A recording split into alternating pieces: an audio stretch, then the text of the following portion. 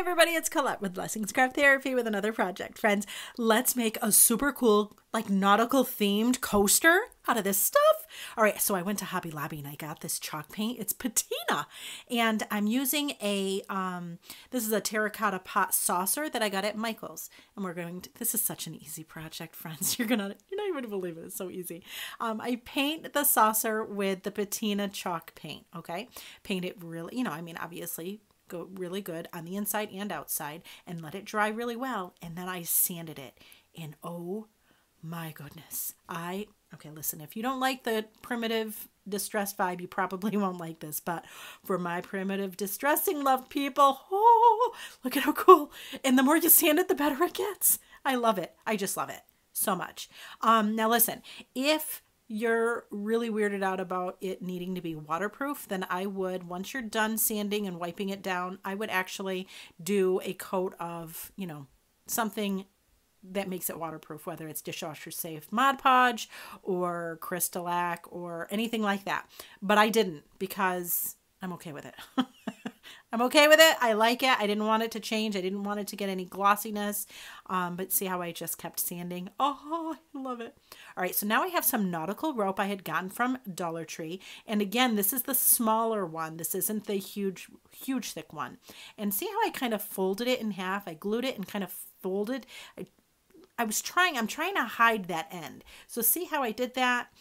And now we're going to just start wrapping it around itself. We're going to be, and I keep trying to pull that. See, I'm just putting that behind all of the other rope that we're going to wind it around. Does that make sense? I know sometimes words are hard for me. But see how, and then I put more glue, and then we're going to just keep wrapping it around. And see how it got, all of that frayed stuff is on the back.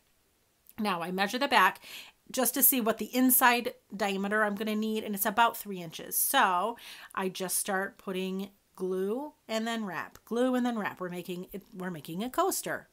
So easy peasy. We're just going to keep doing that. I found it easiest once you got it to this size. Then I just started putting it on the actual, instead of putting it on the free end, I put it on that. And I actually used a mat to do it because it just was so much easier. That's just me though, if it's easier to hold it.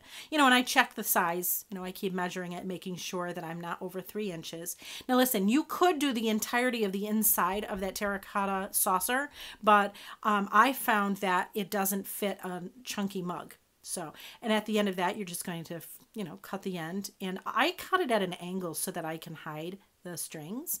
And then I put some glue on the back. And again, I'm just using hot glue. You could use E6000 if you wanted, if you're not allergic. I am. So, there you go. But then we're going to put that on the inside. And are you kidding me? Look at how cute this is. Are you kidding? Oh my gosh. And I pressed it down. I really pressed it down so that the fibers can really kind of spread out. But look at how cool this is. This is what it looks like with nothing on it. You could do it with regular jute too. And this is my chunky mug just to prove that you can put a chunky mug on it. The one in the back, I didn't do anything to the coaster.